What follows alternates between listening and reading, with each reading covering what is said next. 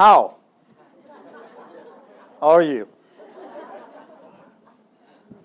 Good afternoon, everybody. Thank you so much for coming out.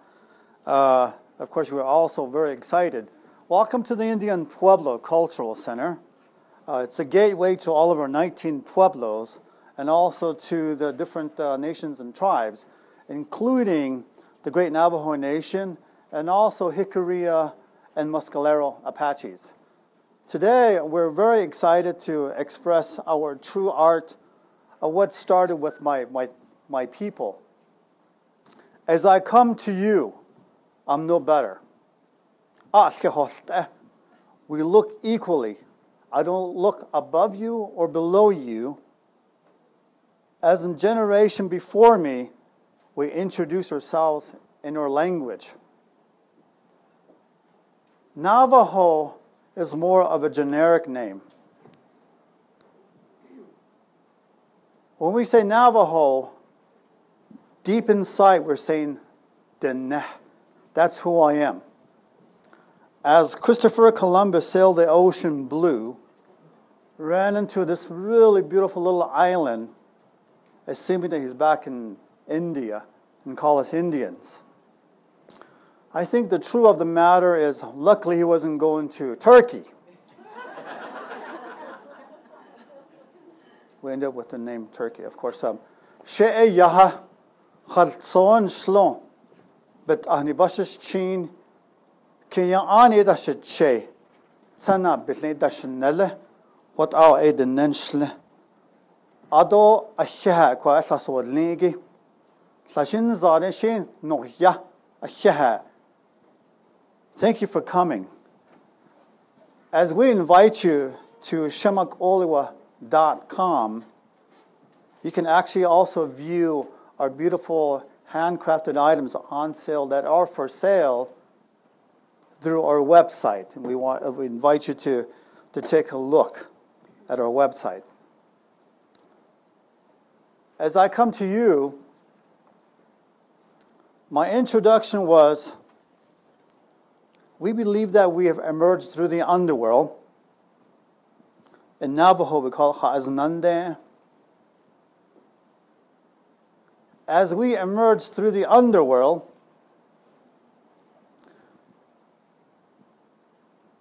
our beautiful Denetcha surrounds with the 4 sacred mountains. Officially, it's 7, but what's around us is our 4 sacred mountains. Believing in all those wonderful beliefs, as I look at our beautiful basket, is a gift from Yok San, white shell woman. Navajo, they're very matrilineal, so we take the mother side. As I introduce my clan, Khaltsoy will be my mom's clan, which takes first quarter of my life. I also introduce my dad's clan, which also takes care of my second quarter of my life. I also introduce my maternal grandparents, which takes care of my third quarter. And finally, I also introduce my paternal grandparents to reflect on who we are as Deneh, Nhokha Digin Deneh, as we officially call ourselves.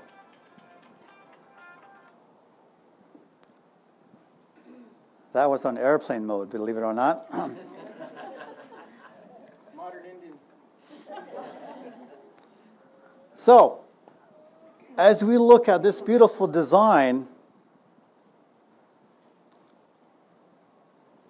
transpose that particular design to this.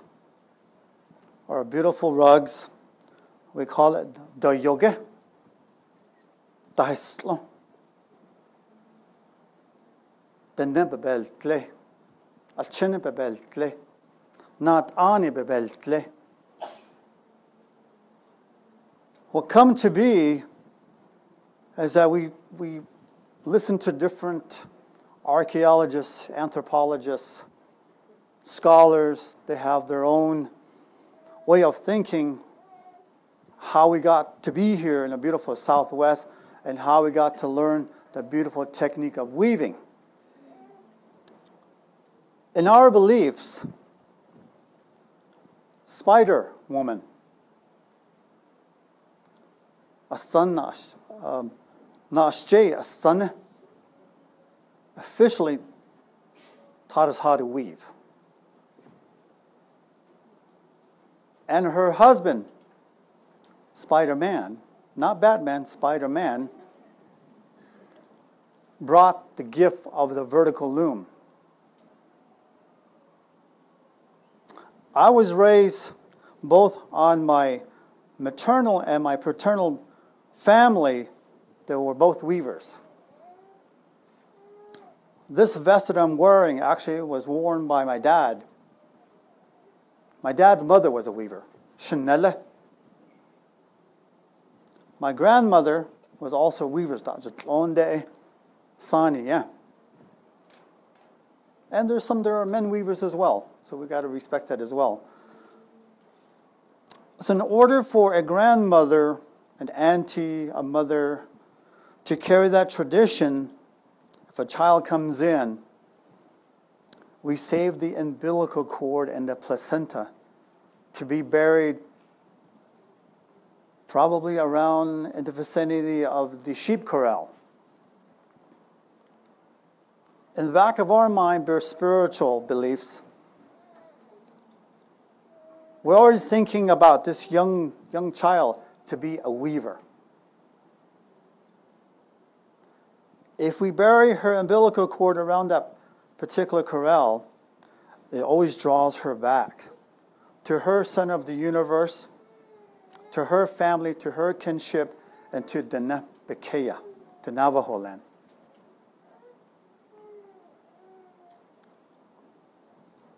In the art of thinking, we're taught not to kill spiders, not stray. We do just the opposite. Sometimes my grandmother will grab, the grandmothers will grab a spider, massage the fingers, the elbows, the hands on this young baby. And theoretically, hopefully that she will become a weaver. Same thing with the web. Not straight, but tlol. Which today, we see this beautiful design proposed and designed by Nashjay, a son, which is used officially to give as a gift for our ceremonies. Oh, many ceremonies. So as we emerge through the underworld, this is us. As we proceeded through the clouds, the rainbow, the rainbow arching out, and then this is our people migrating and to expand. Boy, did we expand.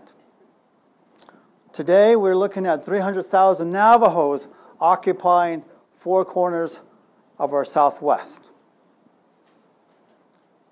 25 to 27,000 square miles of our Denetcha.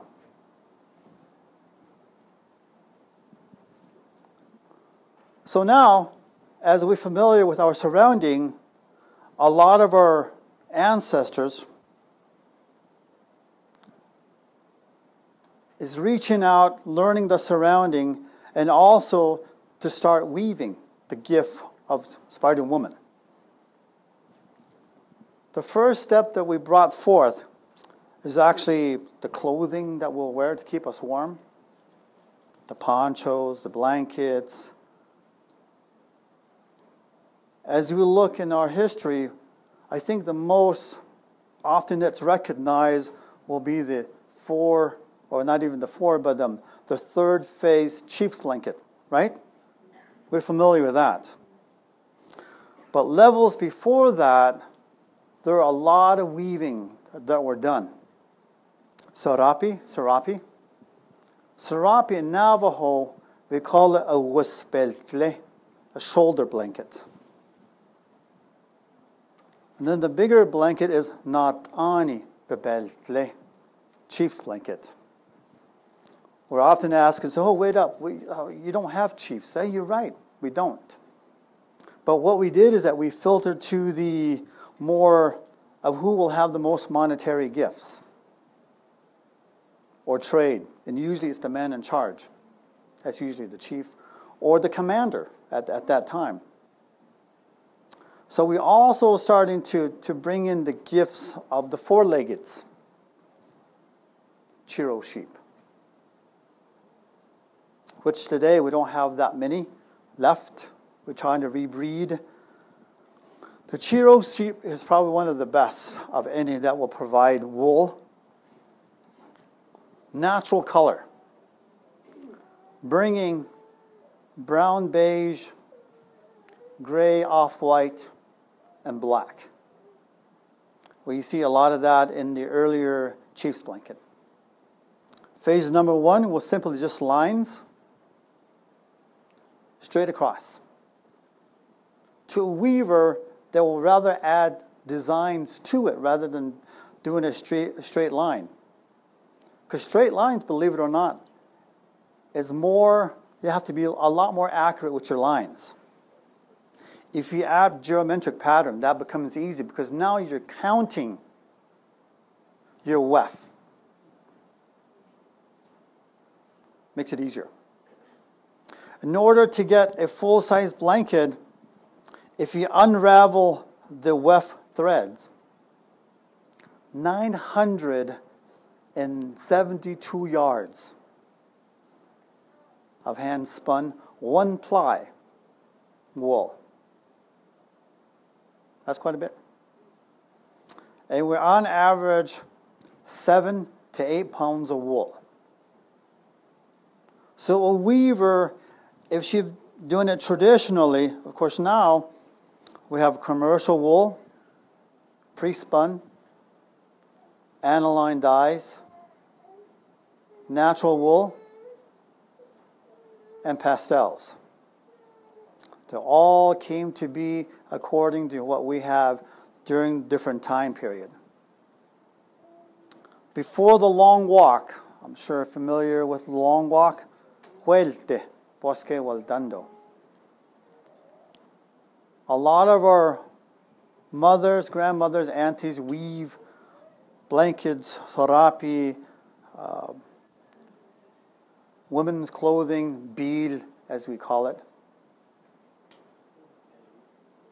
Usually in simple colors. Red, black, and white. We often hear that, oh yeah, they learn their method through weaving of a certain vegetal. Basketry is the oldest of any art form, before rugs, before chief's blanket, before sarapi.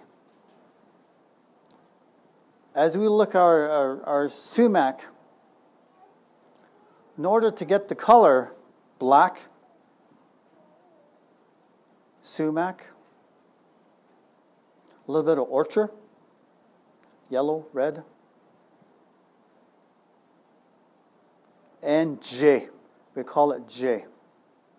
That sticky stuff. Boil all into this to get to this color, black. The red, we use the old mahogany root. A little mixture of this, of that, and we get more of your maroonish color. So from that to this was actually a lot easier because you already knew the colors. So if I actually did the circle into a square form, that was an easy transition.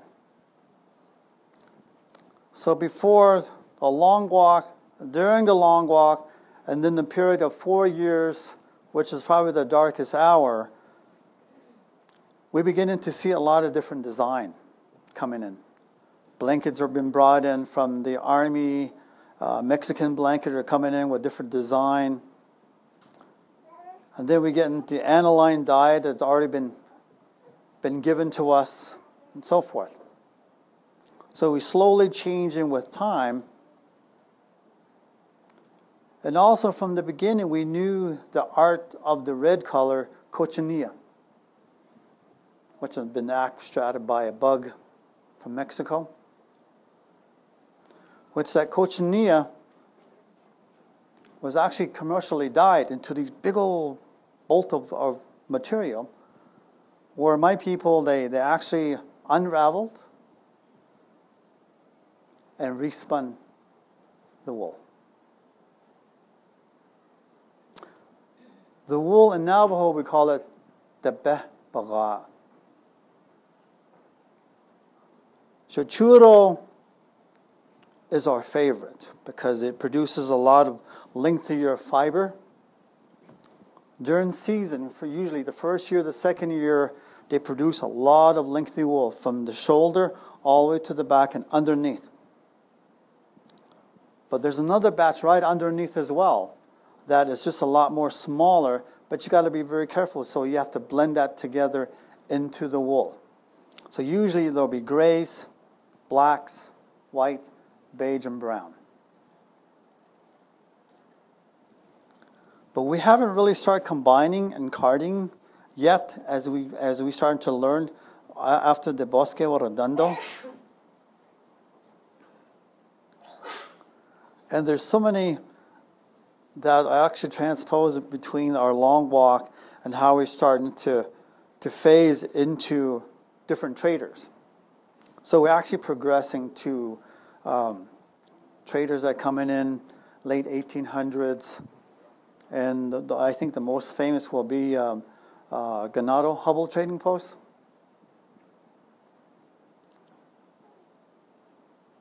At that time, what is not ani bebeltle, the big blanket, is actually fading out. Around the time period of during the Bosque Redondo, different material is coming in, including velveteen. Kind of changed the way that we wore velveteen as a traditional shirt, dress. My people still wear that today. Not the reminder of what have occurred, but the reminder that we're strong.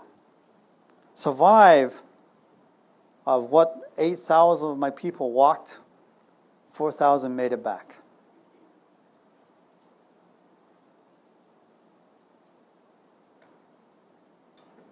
From that, now a different method is coming.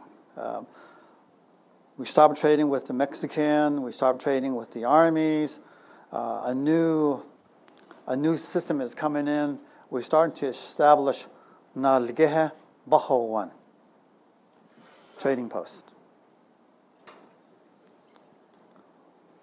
That trading post, the gentleman likes more of the red. Oh, we can't produce red. We can't produce anything that's dark in color. Dark green, dark red, dark blue. It's all been brought in. Whether it's in commercial color or an aniline packet. There's two ways of doing this. So from caring for that sheep, during around the month of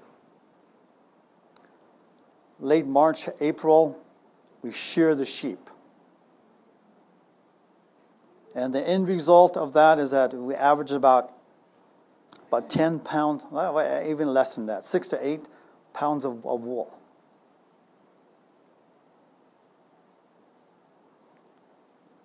When they faded out our favorite sheep, and always talk about the BC, BC, they always talk about before Christ, but we have our own time pattern. BC before conquistadors, before Columbus.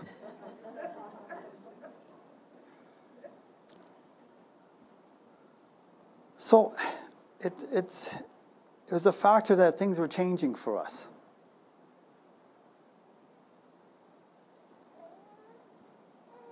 We're no longer, we're talking about the red color, the blue color, the green color. We have to change our method through doing commercial yarn, which is a lot easier. But when you start shearing your sheep, cleaning your sheep, holy moly, that's a lot of work. You have to wash your wool. And during that time, we only have yucca soap with suds, and we don't want it to wash very clean because we wash that lanolin out. We need that lanolin. That lanolin makes it stronger and lasts longer. And then from washing, drying, that all takes its toll. Hours upon hours. The washing, and then of course drying, and then carding. Carding is probably the most time-consuming. A lot of work. You know, you gotta card your wool. I brought some carding tools. Bechat chad, as we call it in Navajo. A lot of work. Because you got to have a lot of strength on your upper body to do this. Because if you do too much of this, it grabs. So you got to be talented of doing this. So the weaver has to be strong, not only that by capturing the chiro wool, the chiro sheep, because they're strong itself. They're very athletic. So it takes 1 to 2, maybe 3 people to shear, manual shear. You got to have good forearms, good arms, and they were fit during those times. From washing. And of course you got to get the yucca fiber. It has to be done in a certain way because there's all the traditional beliefs in it. The teaching of Spider Woman is that during our winter months, in order to have this coordination, because a lot of the design has not been mapped out or have a blueprint or to be drawn out. It's got to be from our heart to our minds. During the winter time, we allow it to do na'atlo, string games, to get this coordination. I can show you, which I can't, is to do a rug with string games without looking at it. So in turn, a lot of the weavers, they already know in their heart what they're going to weave. At times, they don't know until they touch. There's a lot of your do's, your don'ts, your taboos, and such. So in order to rectify that, you got to render your prayers and your songs. Very, very important. So after carding, spinning is probably one of the most time-consuming. And, you know, it's just, this one goes towards you. Now, it depends who you talk to. And then the wool that you spin will do the opposite side. So the hand spun, theoretically, goes the opposite way. So if you look at a rug, it should be spun this way. But I have talked to a lot of weavers. They actually have done both ways. The spindle going towards you, and then the wool also going towards you. What I've been told by my grandmother and my paternal grandmothers, see, you're actually facing the spindle towards you. It's spinning the opposite way of you. But then again, we have left-handed weavers and we have right-handed weavers. So it's not really official of how you're going to actually spin. Because we look at wool and say, oh, is it actually pre-spun? Is it naturally spun? It's hard to detect today. From you spinning and washing, And then you gotta do your loom. Loom is also very time consuming because when you do your carding, you got to do a 1 ply of your average size, 3x5. When you unravel that 3x5, which is a good size, it's about 400 yards of wool. So it's time consuming. Very, very time consuming. Not ani beltle, bebeltle. It takes almost half a year to weave a full-size blanket. So that hopefully will make us appreciate the time that puts into our weaving. So from that, the phasing in and phasing out. After we've been released from Bosque Rodondo, and then of course now there's several our training posts that started to develop. The one that's probably the most popular is not Two Grey Hills, but Ganado. Look Antel.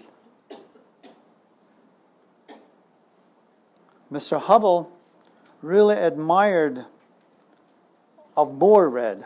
I said, man, we can't do red. Give us a break. It's just because it takes a lot of time. Vegetally, it takes a lot of time. So what he did is that he actually had connections as well to bring in either commercial spun wool or the aniline down packet wool, which also takes a lot of work to produce that. So it is changing to where now we like our wool to represent who we are. On some old baskets, we see these little square, and even more square with more square. That was the representation and honoring Nashje Asta, Spider Woman.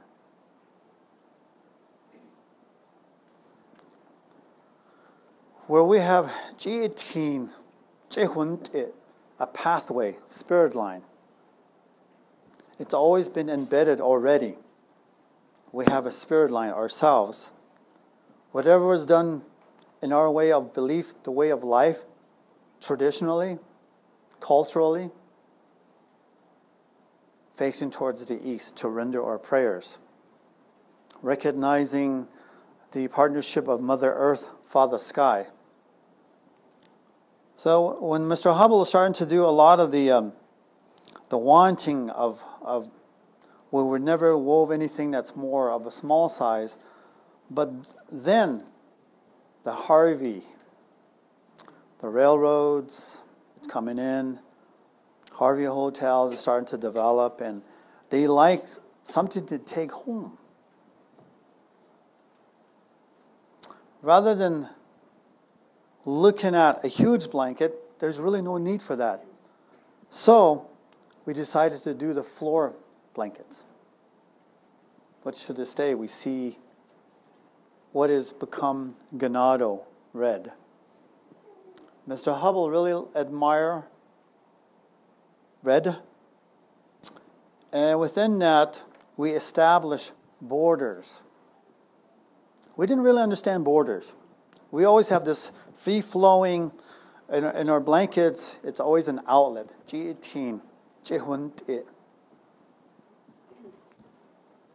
So what we got here, Ganado red, and they usually add a little cross here to signify the home of Spider Woman. We don't do it as much anymore. And also to recognize that we did have emerged from the underworld. And this is our present world working to the next world through the eye of our umbilical cord, which takes a lot of time, and the beliefs, the traditional beliefs, the taboos and such. And I always tell everybody that I'm cordless because I put my umbilical cord in a corral. So same thing. From what we have here as a pattern is actually transposed. were actually emerging out as well. You see a lot of this geometric pattern, which you will see right over there. A lot of times will signify our sacred mountains and our clouds. The rainbow arching, a lot of times it says arching as well. And so what they've become is that this will reflect of our four sacred mountains.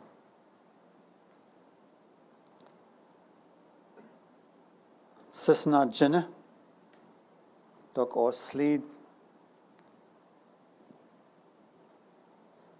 Sont Zil, the Benza. They're all been signified in here.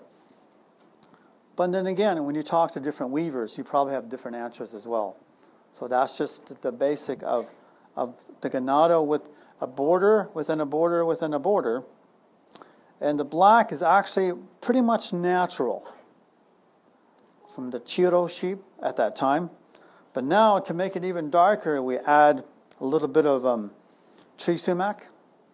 Works very well. Pinyon pitch works very well. Coffee grain works very well. Orchard works very well. So you got all these weapons to get this. So usually a lot of the reds will actually be commercial dyed.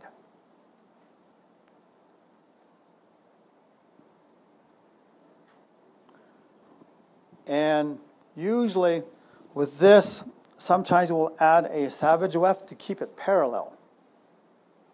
So as a buyer, you want everything to balance itself where it should be centered, darn close.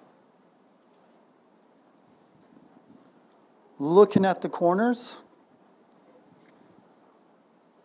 we did a really good job. But you got to keep in mind, though, it's hand done. Ganado Red became to be the first regional to come out.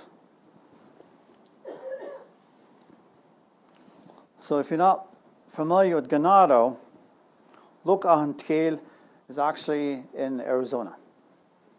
I'm sure you know that already, right? Within that region, there's also a lot of trading posts to developing. The one that's probably more familiar with is Crystal. Another trader wanted to do something that's a little different from ganado red, to stay away from the reds. One of the earlier rugs that they're trying to establish was actually bordered. Do you want to come up?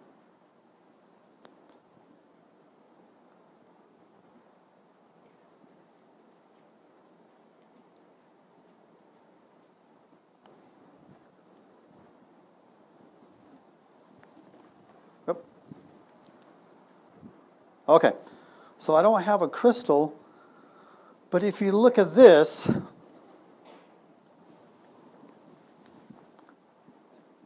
they're almost identical. Right? In pattern? Almost. If I compare it to like another Klagato and have it in black and white, you got the basic ingredients of the square or geometric pattern in the center. You got your four sacred mountains, the four houses of winds, all connected. The only difference between what I have in my hand and in her hand is that this is all natural wool color. You knew that already, right? So we're looking at a savage weft here. And then again, that's to keep everything in parallel. We want a perfect rug. That's the only way we can buy it. So if there's a natural to be done, we're looking at your basic white, black, and brown. That's all we need. To get to our shading, in our carding process, if it's done naturally, the more white you add to your white determines your shading. White to your brown, a lighter shade to variate your design. Same thing with your white and your black. The more white you add to your black also determines the shading of grays. In early 1900, another trader established 2 gray hills, and I usually like the 2 diamonds to set aside what is ganado and let's see, get another clagato here, and a clagato.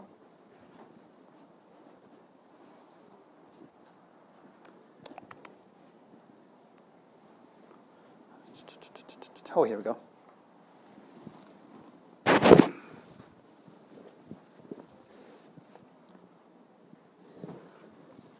Another regional, if it's black and white, it'll look the same.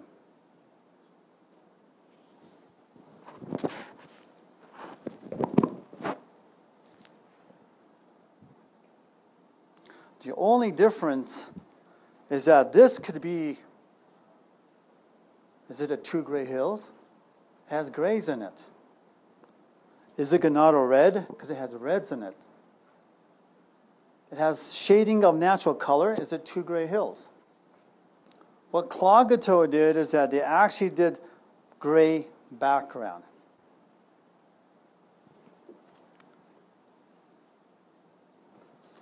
And 2 ganado red, 2 gray hills, and Clagato, they almost look the same, but if you look at the pattern, they all differ. Okay. Thank you. Beautiful, huh? We can put this in the back. So ganado red is first, crystal second, 2 gray hills in this little area. So we start to establish a lot of regional areas. Distinctively, depending on where you're at on our reservation, some are a little more semi-dry arid, and some are a little more vegetated. In this area, Clagato, Wide Ruins, Ganado, Pine Spring, Burnt Water, they're relatively known for vegetal dyes. Here's your Pine Springs, there's your Burnt Water. Let's see here, we got Clagato and Wide Ruins. What's different between them is that especially with Wide Ruins, Pine Spring, Crystal, and Chendle, they're borderless.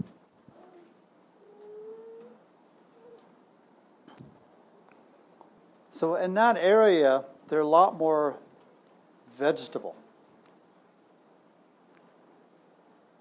More vegetable dyes. You got a lot more vegetation. But this one here is East Nuzbus. Try it, East Nuzbus. Hey, very good. Sometimes I hear East Nose Post, right? But it's East Nuzbus. But what they've done is that we're actually combining, and they always say it's the least looking Navajo rug. It looks Persian-y. But we have a wide band of our border, and then we have all this razzle-dazzle to differ from your ganado, from your 2 gray, from your Clagato. What we managed to do from East Nuzbus is that we want it to be different, just like an artist. We wanted something always differ from another artist. So that's the accomplishment of what we've done here. But have you noticed?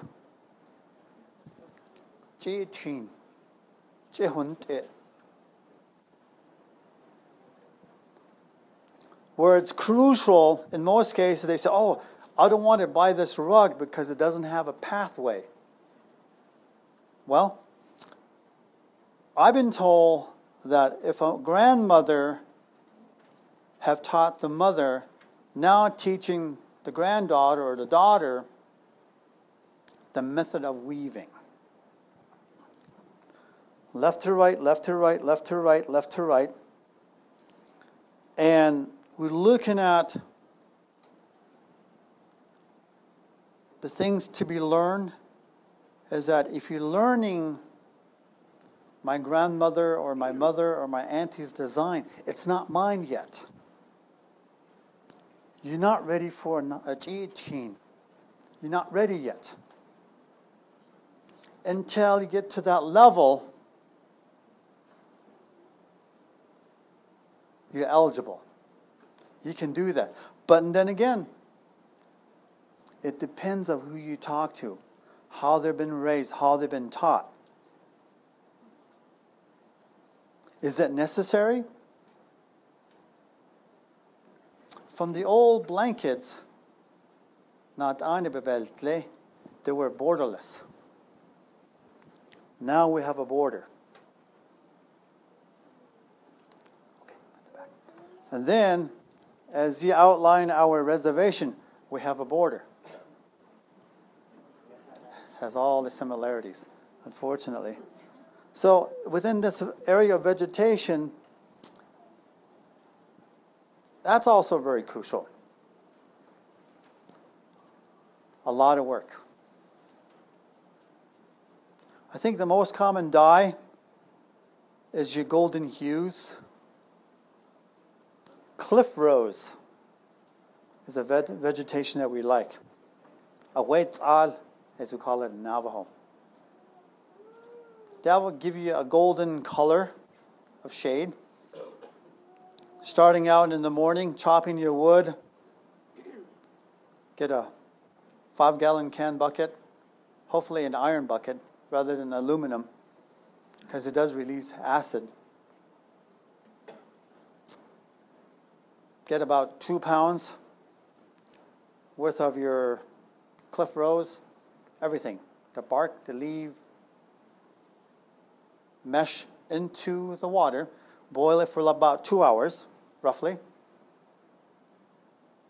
Sometimes they add baking soda. And then finally add your wool. Boil it a low boil, depending on how deep you want to go. And it sort of like represent the intensity of the color. It's like brewing your tea. The more you brew it, the darker it is. The less you brew it, the lighter the color. But it's not that simple though, because it will take probably 1 to several days to variate the kind of color that you're going to get. The one that's very popular also is because you have to ferment the color overnight. Mind-boggling. It's a lot of work. So that's also an appreciation. So with all that, we covered the borders versus the borderless. Now we're at the vegetal state versus your all-natural wool color. And then we also touched more on your aniline color, which is a lot easier, I think, if you're a weaver, rather than, spinning, weaving, carding, which consists, if you're going to actually get about 8 pounds of wool during your spinning process, a whooping 90 hours. It's going to take you 90 hours to spin. So now a lot of the inner side of our weft threads, they're starting to sell us cotton warp. A lot easier in most cases. So now one weaver will reflect on what is natural weft thread and cotton threads. 90 hours, over the counter. Natural dyes, over the counter. So it makes you appreciate the time that goes into it. So by that, let's see here.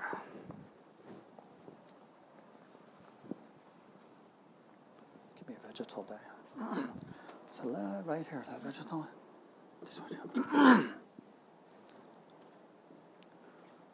So when we establish all the regional, you won't get to see this on the map. Pastels, really pretty.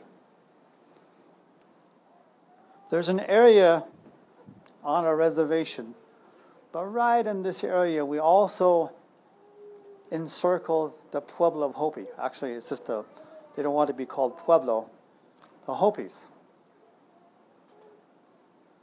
And there's always a border. You on this side, I on this side. During the Bennett freeze, land, what's the official term? Where they're trying to get the Navajo back on this side and Hopi back on this side, but says, hey, wait up, there's too many. We got to relocate you.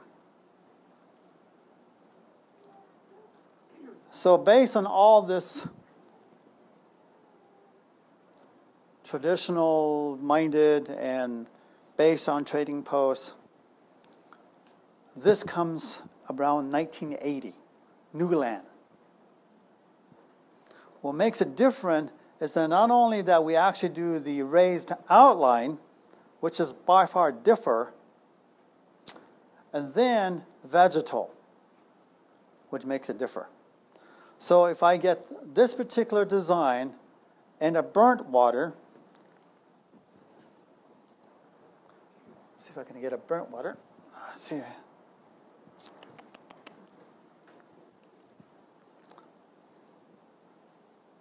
I don't have a burnt water. Just assume that I have a burnt water. See, my burnt water will be vegetally dyed. This is all pastels. Raised outline. So one is negative, one is positive. So if you flip it over, look at that. So this is in the hand of your multiple heddles.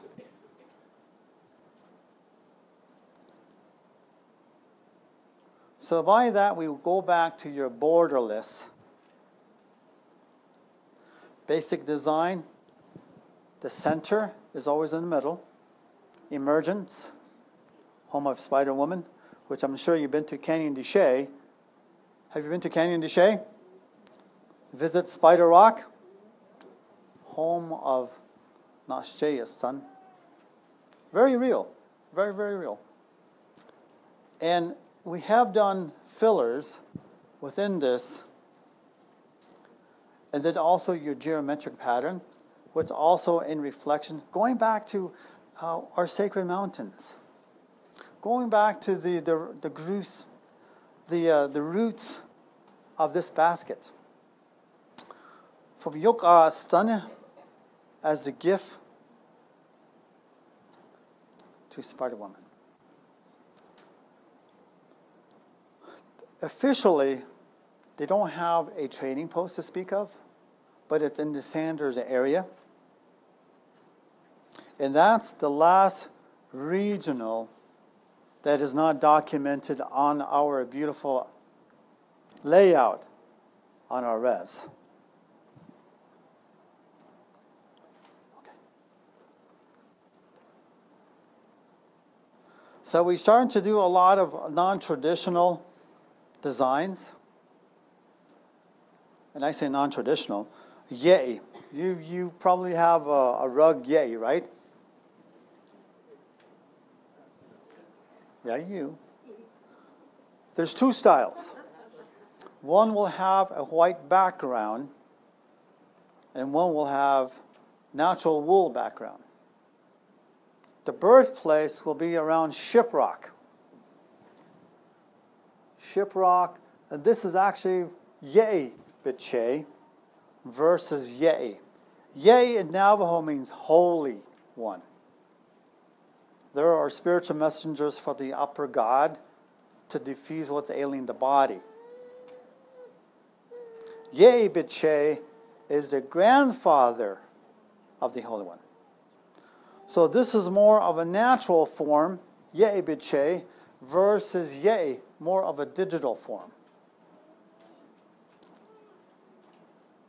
Against policies, taboo, we're searching in an outlet to bring something different from all of our regionals. Sometimes, you can actually tell a Ye with a rainbow arching below the Ye, which is usually from Luk Ajikai. Say Luk Ajikai, not Lukichuki. I always hear that. Lukichuki. Luk Ajikai. So, in variation is that one is Ye, usually the birthplace in Shiprock, and then Ye Biche will be from Luk Ajikai. You can always tell the difference. But now, you can actually get a weaver from Ganado and weave at Two Gray Hills.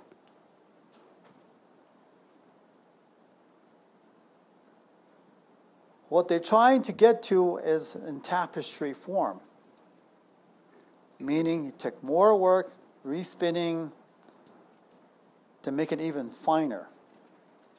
Per weft inch, in order to be classified as a tapestry, you got to count 80 wefts per inch.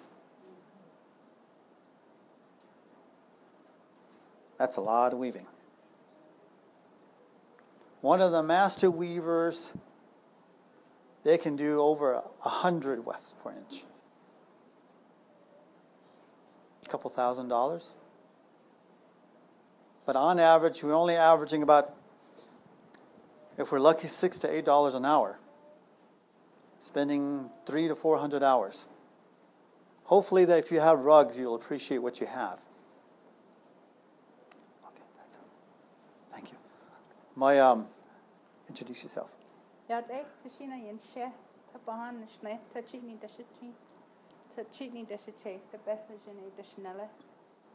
said, hello, my name is Tashina, and I am born for the, I don't know it in English, but I know it in Navajo.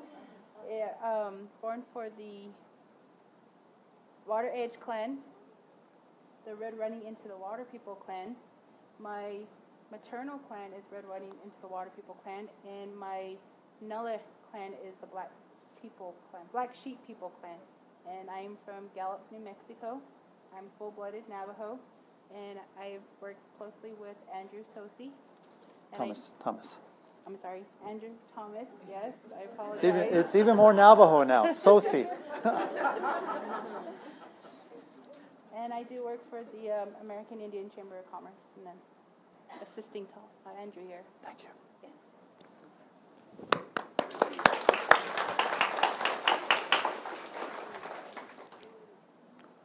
I'll take a question. I think this is a little insulting, but the older rugs had what they called lazy lines. Okay. I don't remember the explanation of what that was about. Very good. Lazy line,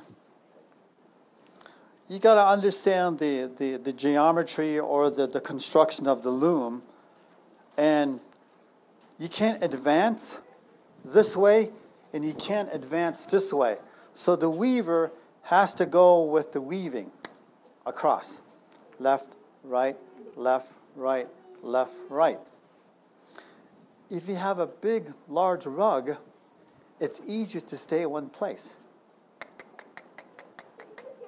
Up to this level, and then find, okay, you have to do the rest. So that lazy line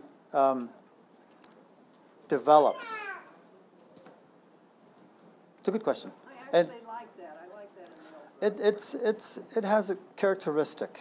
So in order to take care of your rugs, periodically, you can actually moth-proof your rugs. Very easy to do.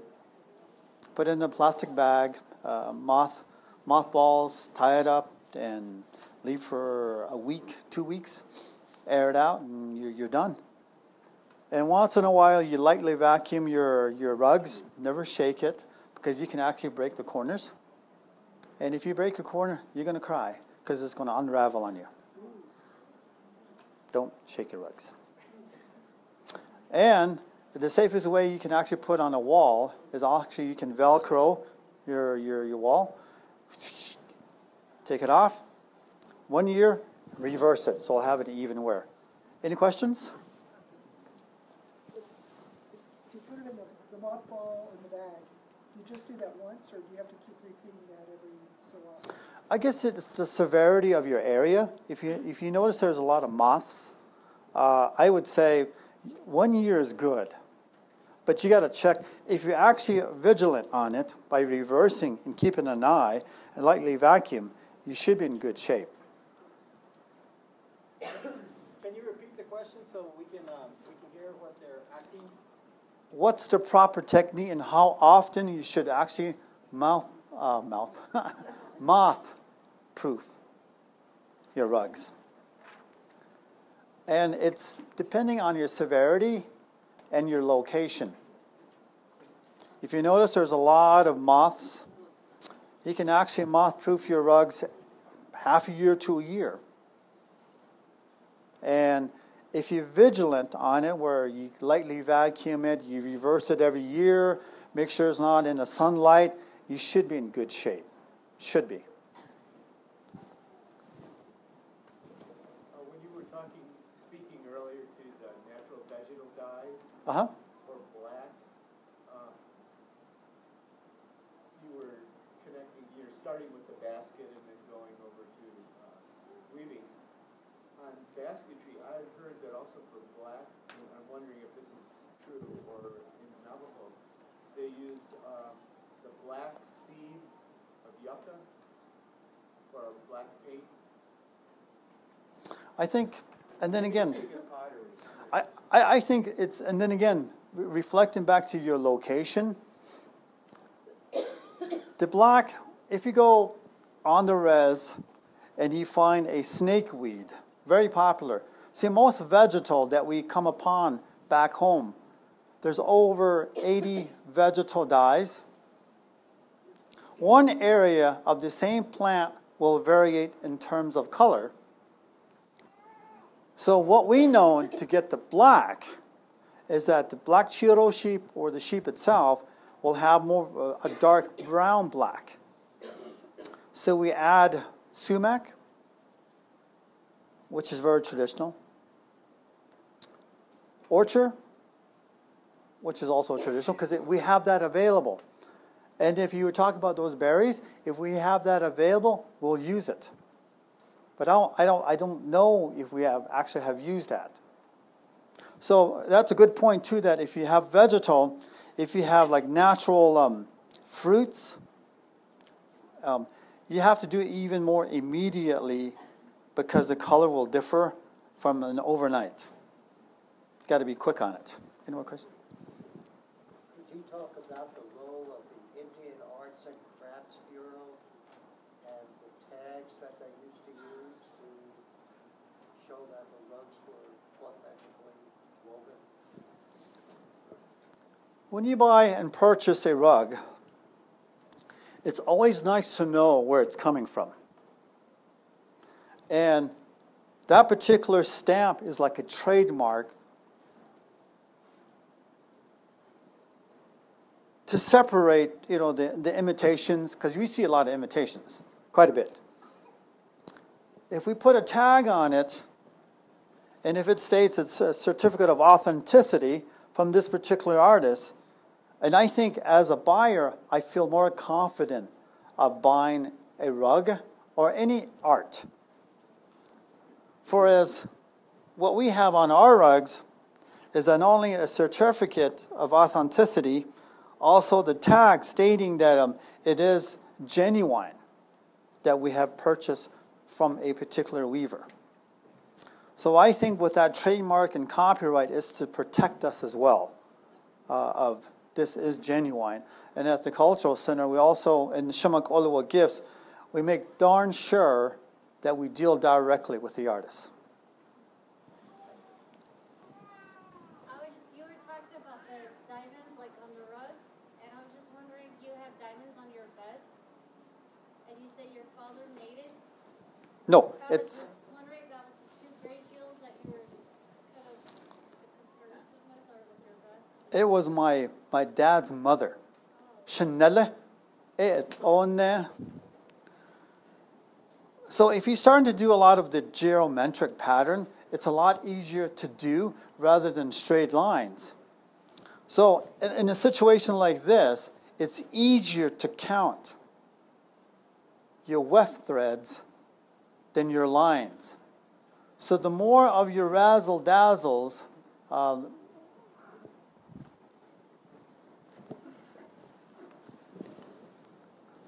to a weaver, this is easy. Because you're counting your weft threads. So a lot of the weavers are actually good mathematicians. And a multiple of 4s, 5s, 10s, 20, and it's easier. But believe it or not, they have no clue of what they're going to actually weave until they face that rug. You can't sing through it, you can't talk through it, but you can pray to it. Any more questions? Way in the back. The most popular that's been recognized and is often sought after will be 2 gray hills. 2 gray hills, you can actually respun your wool twice, even 3 times, to make it into a tapestry. And it's more often recognized because it's the only rug on the market today that's all natural wool color. Your black, your white, and your brown. Depending on how much you add your wool with your black determines your shading of grays. The same thing with brown. One more questions? When were the pictorials introduced, and were they encouraged by the trading posts? Yes. And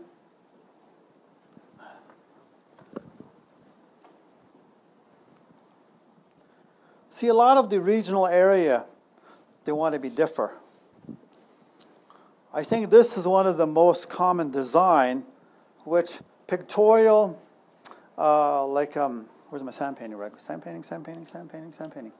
Sand painting, Shiprock, Hosting Claw decided to document sand paintings, assuming that he's thinking that it might fade out someday. So we have to document this not only on paper, but also on rugs. And they started to establish like a pictorial. This is probably the most common of design, which reflect on Haznande emerging from the underworld. And Navajos believe that they have reached through that reed to get to this level. As you notice, the birds were on the outside. As we emerging from the underworld, the birds decide as a unit to stay on the outside. To this day, the birds, they're still on the outside. And this is from a sand painting from Blessing Way. It's used. And usually all the sand paintings, or in this particular pictorial, they're all commercial dyes. The yellow, the green, we can actually do sage and such, but overall, if we do vegetal dyes today and get all the plants, there will be a shading of yellows to golden hue colors. Hopefully I answer your question. Yes, sir. How often or if ever was cotton used? Cotton was used from the beginning, and I don't want to get too scholarly on that, but yes. Supposedly that we have learned weaving from the Pueblos, and that was, with the Pueblo Revolt, 1680-ish, and a lot of the Pueblos revolted, or not revolted, but refuge to either to Navajo land or to Hopi or different tribes for to save their lives. And that's how supposedly that the Pueblo men weave with cotton. So that probably concludes our presentation. I know there's a lot to talk about. It takes hours and hours. This is just little bits and pieces. But I think with this presentation, will make you appreciate all the artwork that you see. Don't look at the price tag, but look what's behind that price tag. Whether it's pottery, rugs, silverwork, and things of that nature. So thank you so much. You can actually look us up on shimakoloa.com, or just we'll get your email. We can actually shoot you an email about this presentation and things of that nature. And thank you for coming to the Indian Pueblo Cultural Center.